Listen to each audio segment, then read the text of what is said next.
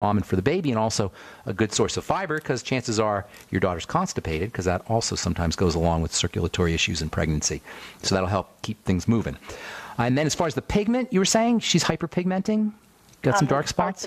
Parts of her cheeks, yeah. Okay. Well, I would encourage you not to use the drugs. If she goes to the doctor, chances are she'll get hydroquinone or some kind of drugs. And chances are, it doesn't mean that if she puts the hydroquinone on top of the skin that it's guaranteed going to get inside the blood, but you don't need to take a chance. Go get her some topical vitamin C and topical retinol. In fact, topical retinol and both topical retinol and topical vitamin C will do a couple things for her. Number one, it'll take care of the pigment. And take care of the pigment in a nutritional fashion, not in a toxic fashion. But number two, if she doesn't have stretch marks yet and she uses her retinol and vitamin C on her belly, she will prevent the formation of stretch marks. So you get a double benefit there.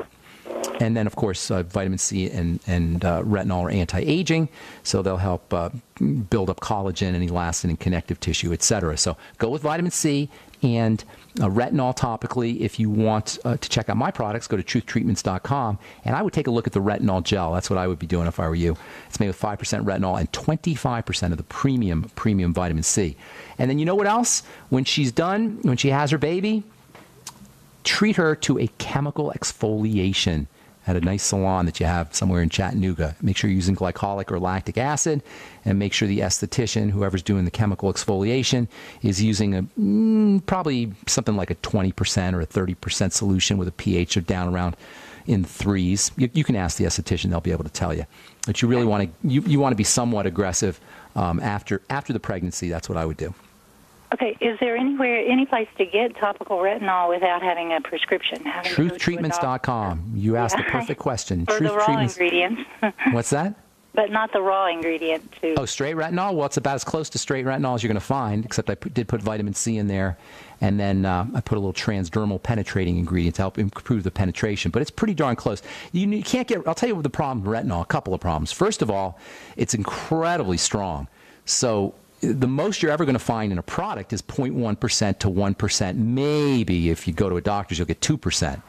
But I put 5% in mine because you really need to have a lot. The problem is when you start going over 1 or 2%, you go into irritation, which is why you got to be a master formulator, or at least an experienced formulator like myself, in order to figure out how to get that high concentration without causing irritation. And that's what our retinol gel, that's exactly what our retinol gel is. It's a high concentration of retinol without the irritation. Then the vitamin C is also helpful. So that helps mitigate some of the irritation. The second problem with retinol, why you don't see it by itself, is because it's very unstable. It breaks down really quickly. So again, in order to use a high enough concentration of product, you've got to really be a really good formulator. And I've been doing it for a long time, and that's how I came up with the 5% gel. So I would recommend that that's what you use. If you want to go over the counter or not to use my products, then you're going to be pretty much stuck with a 0.5% or 0.1% or 1% or maybe 2%. And then you're going to get preservatives, and you're going to get the waxes and the oils and the emulsifiers and the surfactants and all the stuff that you don't need on your skin. So I would recommend the retinol gel. But whatever you decide to do, retinol, vitamin C, skin peel using alpha hydroxy acids, glycolic or lactic acid. Does that help? You want one more thing? Here's one more thing for you, all right? This is really important, and I'll be talking about this next week. Pantothenic acid, vitamin B5. Your daughter's probably a little bit oily too, no? Probably, yeah. Okay, so that usually goes hand in hand with pigmentation and bodily stress. Oil, like pigmentation, oils skin sebum when it's produced in excess is a sign of sugar changes or dysfunction in the sugar processing system, and also stress and bodily stress, physiologic stress. And obviously pregnancy is a physiologic stress. And then also pregnant women oftentimes have problems with their blood sugar. So consequently, oily skin and pregnancy and hyperpigmentation all go hand in hand. And pantothenic acid, vitamin B5, is the go-to nutritional supplement for skin oil and also for hormones, for estrogen, and for progesterone. Vitamin B5, pantothenic acid, plays a very important role in how the body processes fats and how fats are turned into fatty hormones.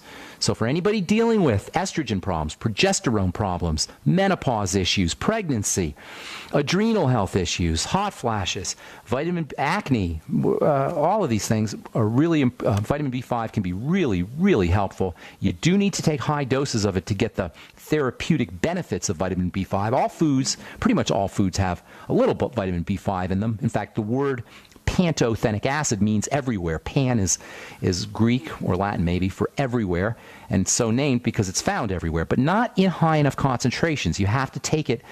You have to take it as a supplement in gram amounts, 3, 4, 5 grams a day. When I was a teenager, actually when I was in my 20s, I started taking vitamin B5 for my acne, for my oily skin, and it was a miracle. But I did have to take almost 6 grams every day, along with the entire B complex to notice benefits. So maybe start her off on a gram or so of vitamin B5, pantothenic acid, with her Beyond Tangy Tangerine. You always want to take your B complex together, and then work her up to maybe 2 or 3 grams. Does that help?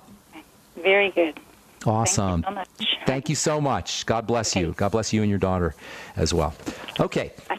Well, got about a minute here. Now everybody's calling. I don't know if I could get to any calls. I'm going to read a couple of these stories that I got here. I also want to read some letters. I'm not going to get a chance to do that today, but we'll probably do it next week. I've been getting tons of emails from our appearances on Coast to Coast, and I want to get to some of them on the air because some of them are really interesting. But this is an interesting article that came out in the September issue of Gastroenterology. Many with non-celiac wheat sensitivity have or will get autoimmune diseases. How do you like that? First of all, a couple things come to mind when I read this.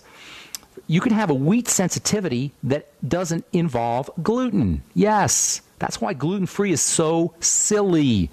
You can't just be gluten-free and expect to have pristine health if you have a wheat sensitivity. Wheat and all grains are very problematic, aside from the fact that they're gluten.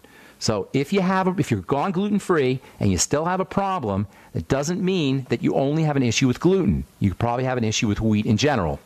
Second thing that comes to mind is the link between autoimmunity and wheat sensitivity, between autoimmunity and the digestive system. I'm telling you, there's 50 million Americans with autoimmune diseases. They are digestive conditions. And to try to treat an autoimmune disease with a drug, with an anti-inflammatory, this is how they do it, is absurd. It's idiotic. It's crazy. It only benefits drug companies that are selling us these things. It doesn't benefit humanity. In any case, guess what the most important autoimmune disease that's associated with wheat sensitivity is?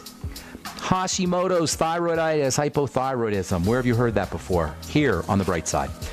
All right, that's all the time we have for today. Apologize if we left you on hold. That's what I'm always saying. You got to call early on the program.